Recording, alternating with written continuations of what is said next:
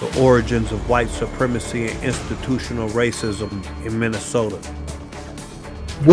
Who were some of those slave owners that you stumbled upon through this research?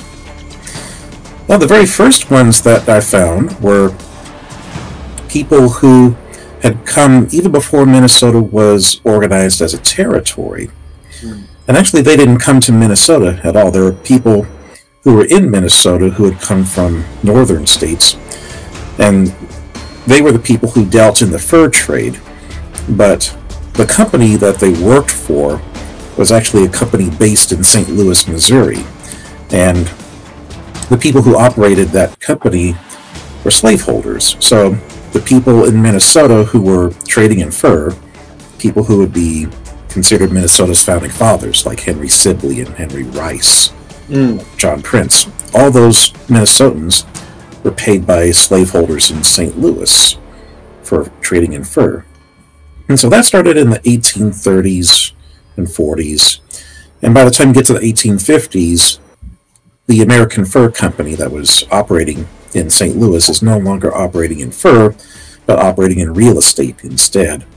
And some of those same Minnesotans who were trading in fur started selling off some of the land that the St. Louis Company owned.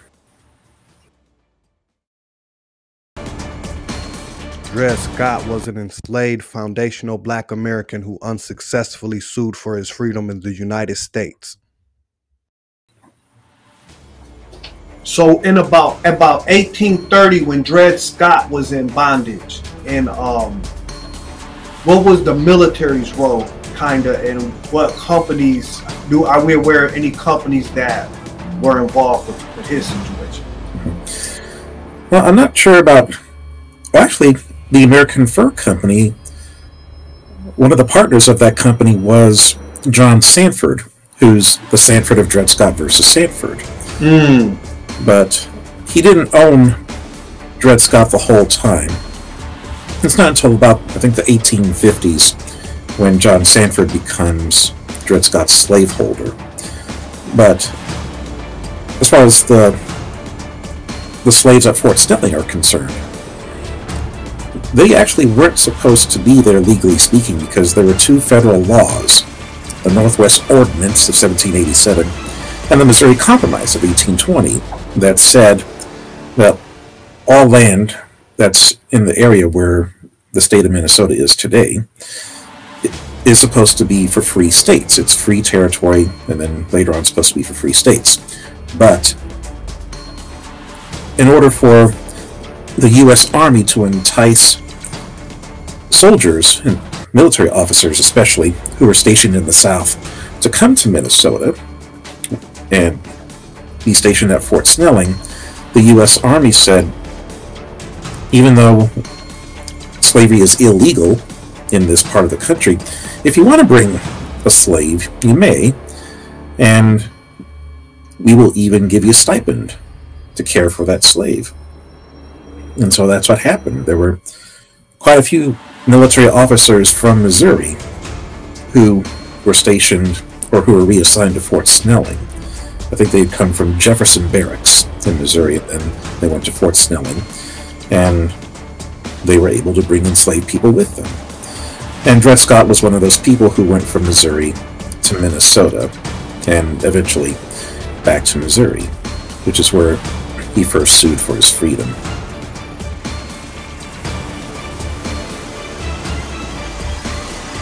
Respect out of the police department, and they have to have intestinal fortitude to carry that out.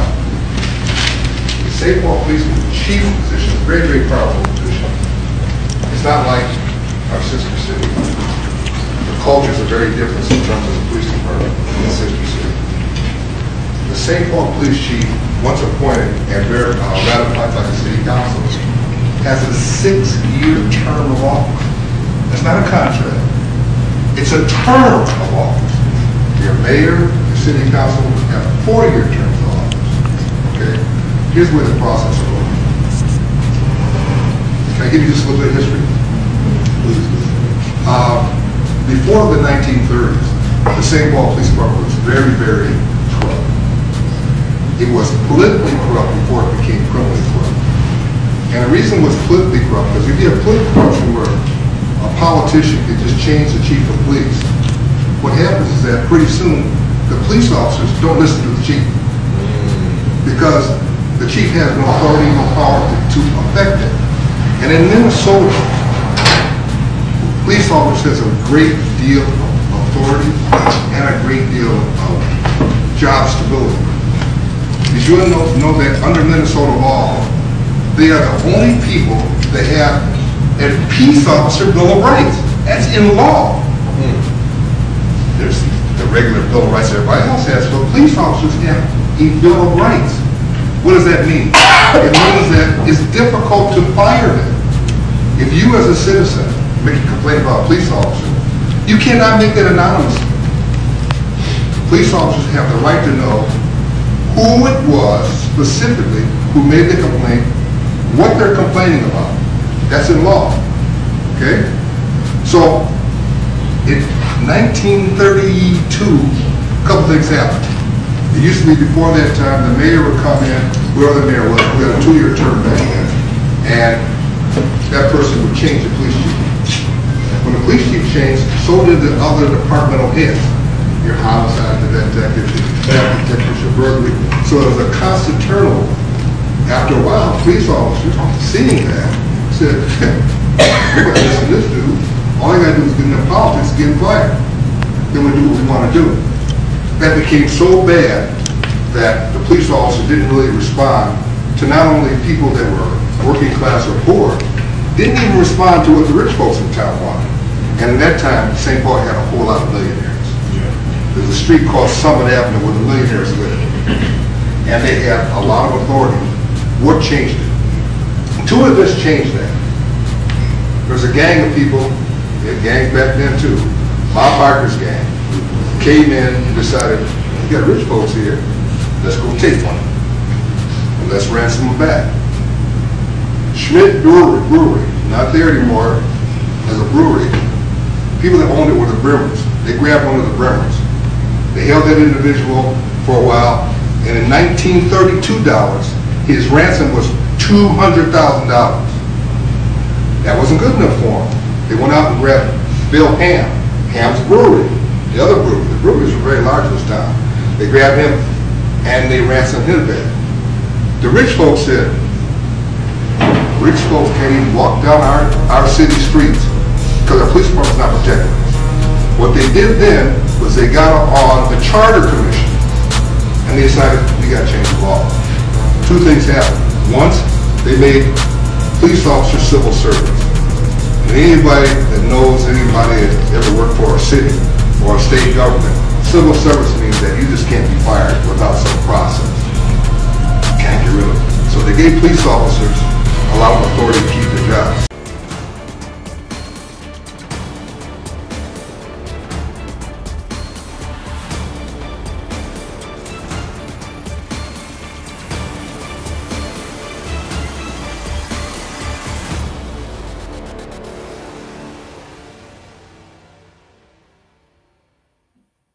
The St. Paul Police Department is the oldest police department in the state of Minnesota.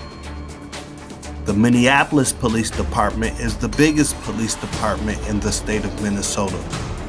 Both have engaged in institutional racism.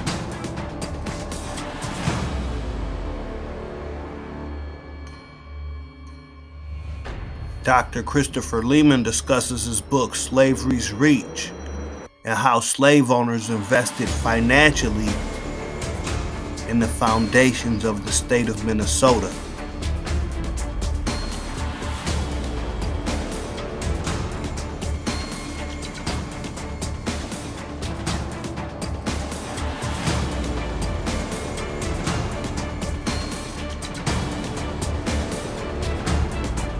This is a Black Lives Matter Minnesota Film and Research Department production.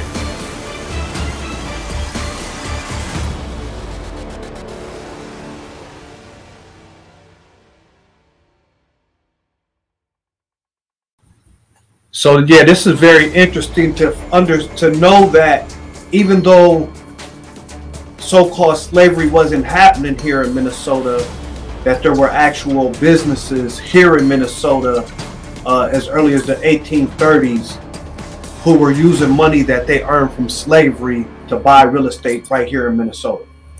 That's right. And after the Minnesotans received the money from the slaveholders, they used that money to develop communities, such as Henry Sibley developing the city of Mendota, and Henry Rice developing quite a bit of the Twin Cities.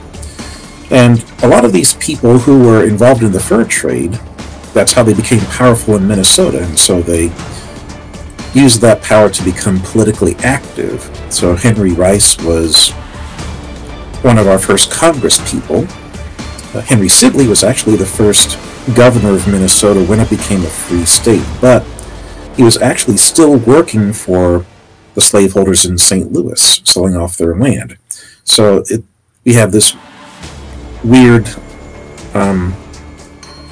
conflict of interest where you have the governor of a free state working for slaveholders and still getting paid by slaveholders in, I think, between 1858 and 1860. What other businesses were here in Minnesota that come to mind? Well, the insurance company that we know as Travelers Insurance today was another company before. I think it was called the St. Paul Marine and Fire Insurance Company or something like that.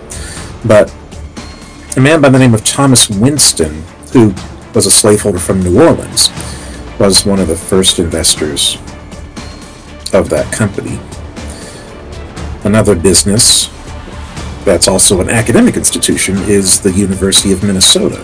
Right. And there was an enslaver from South Carolina who held somewhere between 700 and 800 people. His name was William Aiken, and it was actually at the request of Henry Rice, who was serving with Aiken in Congress, that Aiken come to Minnesota and see what he wanted to invest in. And when Aiken came to Minnesota, the U of M was actually shut down. It had been closed for 2 years after being open for 3. But in 1856, Aiken decided that he would loan $15,000 to the university, and that amounts to about $250,000 in today's money. Wow. But when you enslave 700 people and put them to work on your plantation, then you have that kind of money. And the following summer, Aiken cashed out, or took out, half his loan back. So that still left $8,000 that the university owed. And then the Civil War happened, and Aiken lived in a Confederate state, and Minnesota didn't want to owe money to a Confederate because he would be considered the enemy for living in enemy land. So Minnesota passed a law called the Rebellion Act in 1862 that said that no resident of a Confederate state can come to Minnesota and sue in its courts. So if Aiken wanted to get his money back, now he can't. So wow, so the University of Minnesota never had to pay the money back to the slave holder that they got the money from. That's correct, and they never did. Was Aiken also a governor in his state? Or?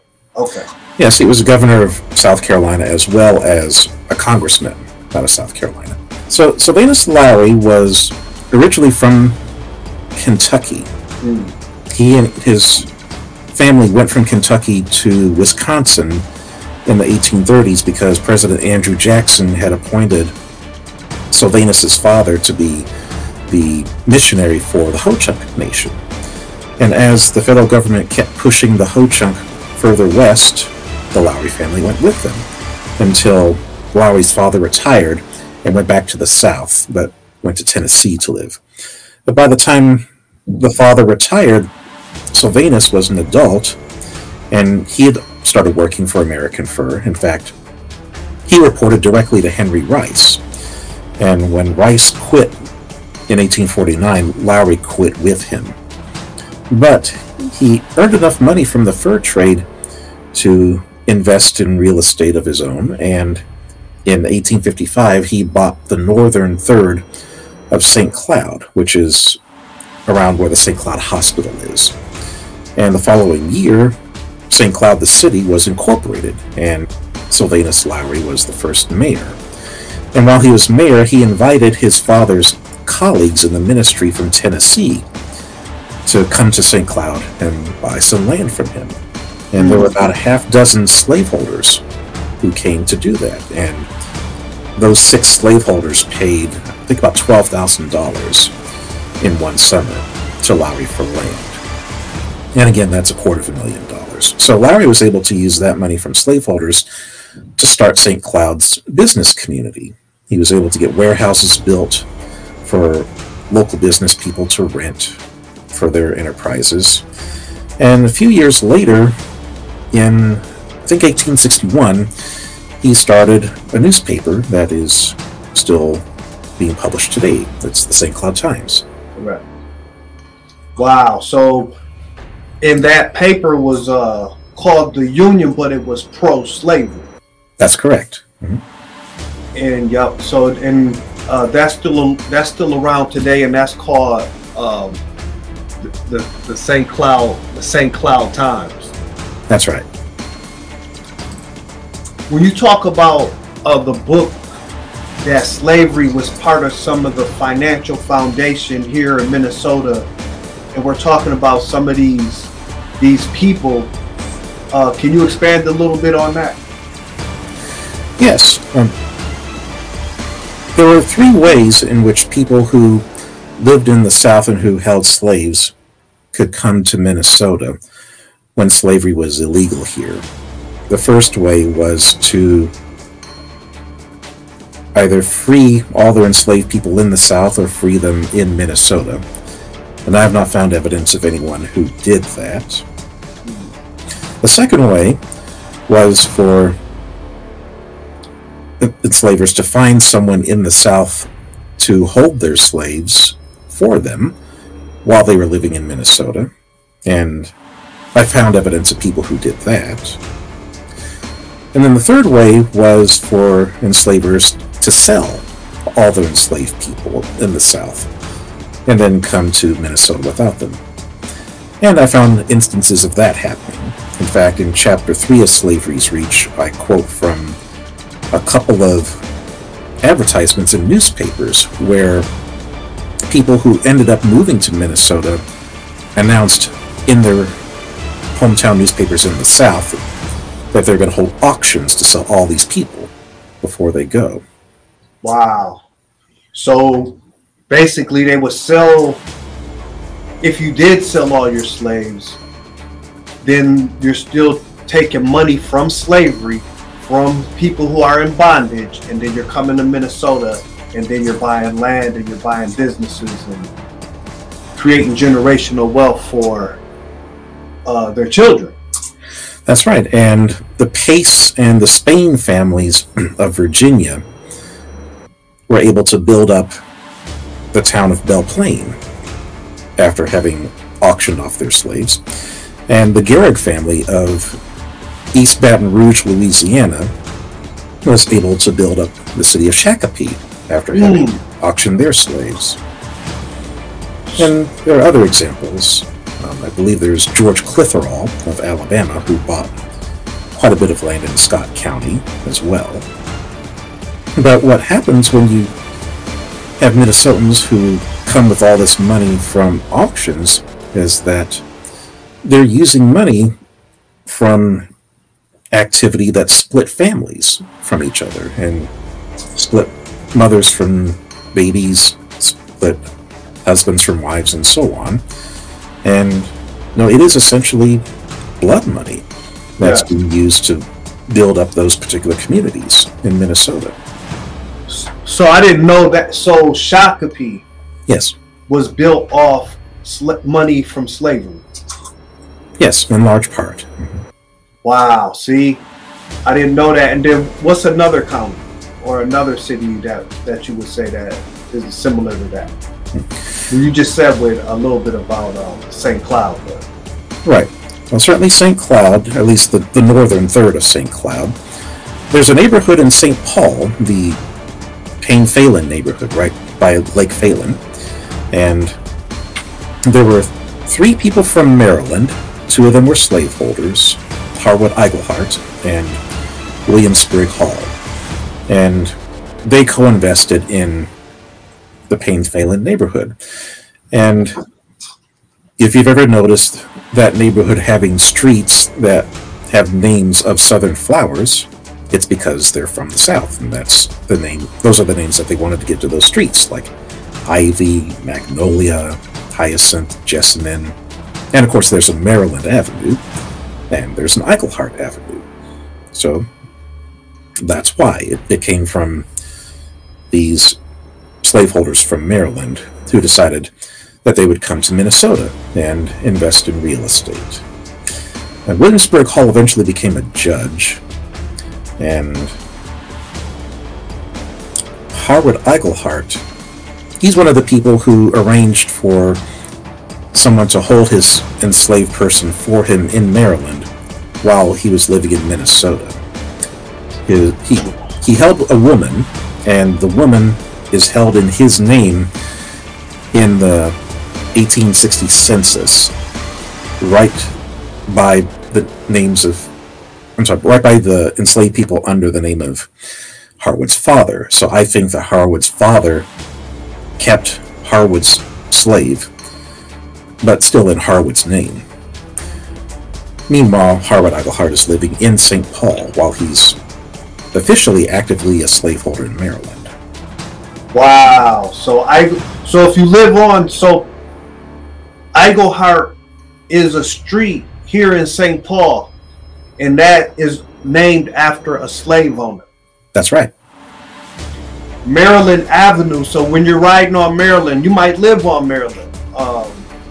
I stayed right off of Maryland before. If you live off of Maryland, that's talking about the state of Maryland. I believe was Harriet Tubman, or there was slaves from Maryland. I won't say, but slavery was in Maryland, and there were slave owners from Maryland who invested heavily in the Payne-Phelan area, and that's why Maryland Avenue is called Maryland today. That's right. And also, I'm just going back over what you said, because it's kind of Ivy Avenue, Magnolia are named after flowers from the South, and and they're named that because this is what these slave owners were naming. That's correct. Wow. Yep. That the one on Iglehart, that hit hard. Finding out, I had aunts and uncles and people who live on Iglehart.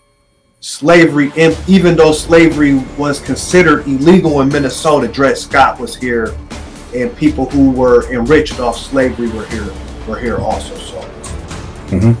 Well, I guess the last thing I'll say is that we should always be conscious of a timeline of when things happen. So if we look at the starting point being 1619, at least for the British part of American colonization, you can even go back to 1565 with Spain being in Florida. But start at 1619 or 1565, and then the end point being 1865. That means that any time in between those 2 years was when slavery was existing. So in between those 2 years, you have Minnesota becoming a territory in 1849, Minnesota becoming a state in 1858. So when that happens, at statehood, the end of slavery is still 7 years away. And then in between the territory years and the statehood period, there's the Dred Scott decision. Let's see, in 1857, the Supreme Court said that any territory that somebody wanted to take a slave to, he could, or she could. And it didn't matter if it was in the North or the South. So that made every single territory a slave territory. There were no free territories anymore. And Minnesota was still a territory. It would be another 14 months, another year, before statehood. So from March of 1857 to May of 1858, slavery actually was legal in Minnesota. And chattel slavery. Yes. And my book talks about quite a few people who took advantage of that 14-month window. Can we go into that for a couple of minutes? I know you got to go, but who are some of the slave, and how did they take advantage of that? Well, Sylvanus Lowry's brother, brother-in-law, Tom Calhoun, was one of those people, because Tom Calhoun, okay. Yeah, Lowry had asked Calhoun to watch his house while Lowry went overseas to Europe. So Calhoun came to St. Cloud with his family, but also with a pregnant enslaved woman named Mary Butler in the summer of 1857. So by then, Dred Scott is the law, and Minnesota is still a territory. Mary gives birth in August of 1857 to a baby boy named John, but since the law nationwide says that if a mother is a slave, the baby is a slave, that means John was born a slave in Minnesota. Now, when Minnesota becomes a free state, all of a sudden it becomes illegal to have slaves in Minnesota. So Calhoun has a choice. He can either free Mary and John in Minnesota, he can free Mary and John somewhere else, or he can take them back to the South in slavery. And Calhoun decides to take Mary and John back to the South, and he took them back to Tennessee, which did not allow emancipation. So he probably sold Mary and John, but regardless of how he took them out, he came back to St. Cloud without them. So he probably sold them. Most likely, right, and then came back to St. Cloud with that money. Yes. Dr. Christopher Lehman's book, Slavery's Reach, documents early white supremacist activity in the state of Minnesota. The Origins of White Supremacy and Institutional Racism in Minnesota is a Black Lives Matter Minnesota Film and Research Department production in partnership with Traren Cruz and the St. Paul Recovery Act Steering Committee. For more information, go to www.stpaulrecoveryact.com.